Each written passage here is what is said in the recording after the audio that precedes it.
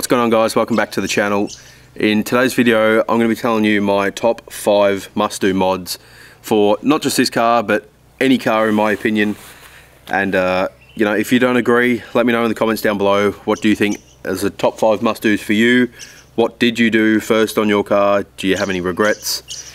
And yeah, we can see how close we are or far off, but I'm going to get straight into it with number 1, suspension. I think regardless if you want to make your car low, if you want to lift your car, if you got a full drive or whatever it may be, suspension is my number 1. So as you can see with mine, I've gone rear bags, front adjustable coilovers.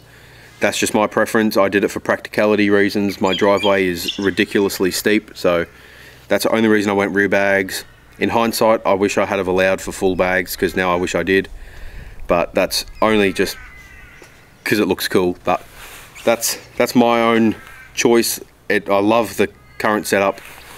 So whether you just want to get lowering springs, coilovers, full bags, whatever it may be, I think suspension is the number 1 mod, because you can have a completely stock car, slam it, and it'll immediately look cooler. So that's why I think it's my number 1.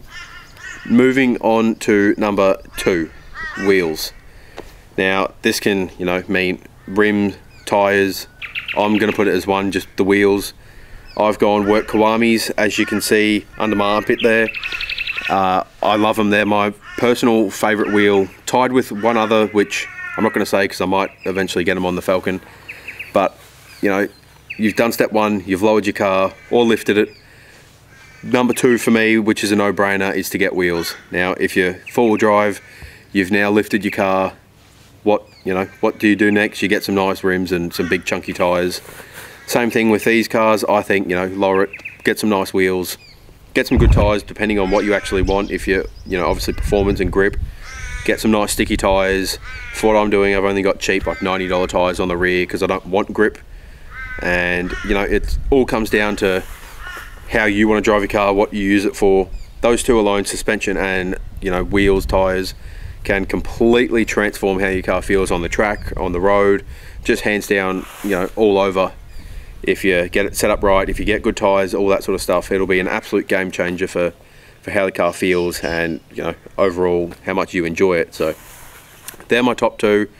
Again, you can have a completely stock car, as slow as they come, and if you're slammed with some nice wheels, immediately people are going to start looking, and that's why I think it's top 2. So moving on to number 3, exhaust. Who doesn't like a loud exhaust? I know I do. That's why I've gone for a screamer pipe. But exhaust, must do. You don't have to have a fast car, but everyone wants to hear their cool car. So whether it's just muffler delete, cat back, full exhaust, whatever, I think exhaust overall is a must.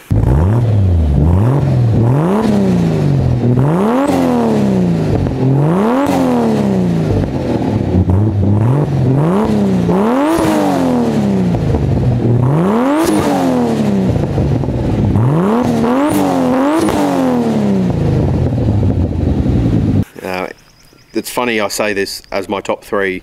First mod I did with my car was suspension, exhaust, and while that was happening I was waiting for my wheels to rock up. So my first 3 mods that I did do to this car were suspension, wheels and exhaust. So I'm not just saying it, I have actually done exactly this. Moving on to number 4, which it completely comes down to what car you're in. For the Falcons, I think it's a sort of obvious choice, the LED conversion for the headlights. Now they have the full headlight, fog light, interior light, reverse lights, everything. Whether or not you want to go down that path and do everything, I wouldn't go back, but it's something that sort of gets overlooked and probably isn't really expected to be in the top 5 must do. But I think one, cosmetic wise, it just looks so much cooler than the dirty yellow headlights and fog lights. I don't like that look at all. However, with the LED fog lights and headlights, I just think it looks so cool. And branching off of that again, I've also got the custom headlights with the halos around, both the fog lights and the headlights. That's pretty common to do now, so I guess you can sort of wrap that up, all as one. But yeah, headlights or just lights in general. You know, a lot of people are doing underglow now. I think I was like one of the first Falcons. I think I was the first Falcon I know of that had underglow.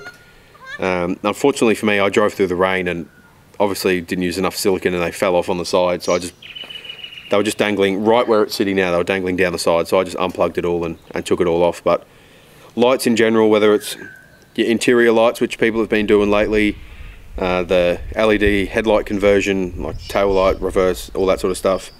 The custom halos that people are starting to do, the custom tail lights now, which are pretty cool.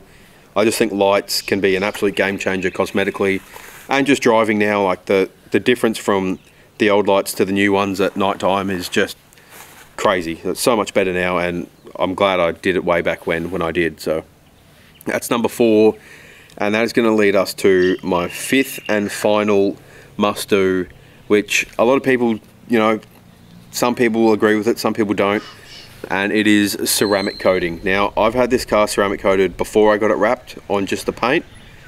Absolute game changer with all the photos I got of the car, washing the car, just general maintenance, keeping it clean, just 10 times better.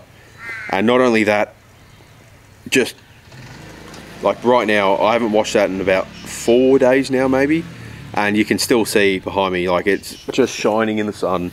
It is just unreal. Now, of course, you still do have to wash it. I still bucket washed it like the other night for the car meet that I went to, but overall it just stays, the dust doesn't stick to it as much.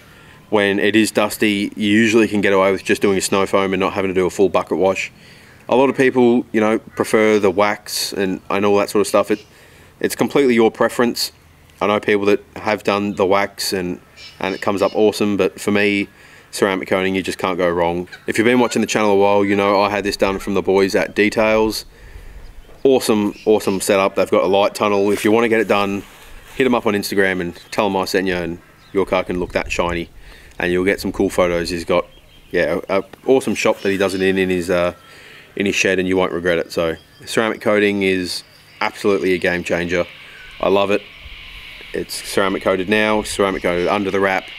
Wouldn't go back. Any car I get from now, I will ceramic coat. It's probably going to be the first thing I do when I get another car. When Gemma gets her new car, that's going to be ceramic coated. It's just hands down unreal. You won't go back if you get it done, trust me on that. So that wraps up my top 5 must do mods. If you don't agree, again, let me know in the comments. Let me know what you think yours is, what you don't agree with mine. I'm happy to hear any feedback and you know, have a bit of conversation about it in the comments. And yeah, so again, number 1, suspension, 2, wheels, 3, exhaust, 4, lights, and 5, ceramic coating. So it's my top 5. Again, just my opinion. You don't have to agree with it. You may have a completely different, but that's just what I think. That's what I've done. And yeah, I hope you enjoy the video. If you do want to do any of them, let me know. I'll try and help you in the comments and send you to places of wheels, like wherever, whatever way I can help. I'm happy to do so. So thank you for watching this video. I hope you enjoyed it, and I will see you in the next one.